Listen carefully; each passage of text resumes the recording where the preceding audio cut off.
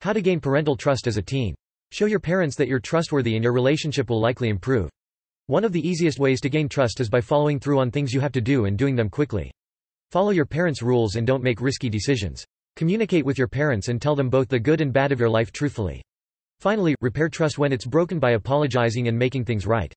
Gaining trust by demonstrating maturity. Follow their rules. Show your parents that you respect them and their rules. Even if you don't agree with all of their rules, go along with them. Following rules at home helps your parents see that you respect them and are willing to earn their trust. For example, follow curfew rules. If you're always home on time, your parents will trust you to continue coming home on time and may raise your curfew. If you want to challenge a rule, show that you're mature enough to not need it. For example, show all the ways you will be responsible without the rule being there.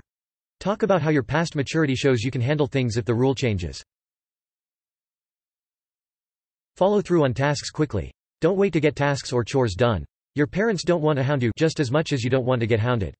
If you have weekly chores or your parents ask you to do something, do it right away. This will show them that you're responsible and can be trusted to do things quickly. Showing responsibility will likely impress your parents and let them know they can count on you. For example, if you're watching television and your parent wants you to take the trash out, do it during the next commercial break. Handle problems on your own. When faced with a problem, try handling it by yourself. You'll show that you're capable and working on independence. You might need some help from your parents at times, but proving that you can handle problems on your own shows your maturity. If you have a bad grade, don't ask your parents to call your teacher for you. Ask your teacher for some help or join a study group.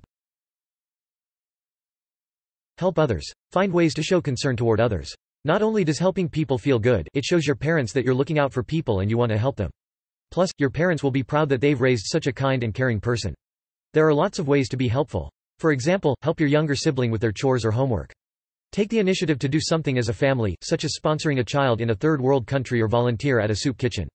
Try volunteering. You can find volunteer opportunities at your local library, spiritual or religious center, and animal shelter. You might find some ways to volunteer at school, too.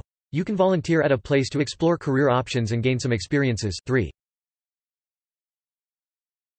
Trust your parents. Your parents are not going to be right all of the time, but they generally do want what is best for you. Just like you want them to trust you, try trusting them. Even if you question their judgment or are embarrassed by their rules, be willing to trust them and give them a shot.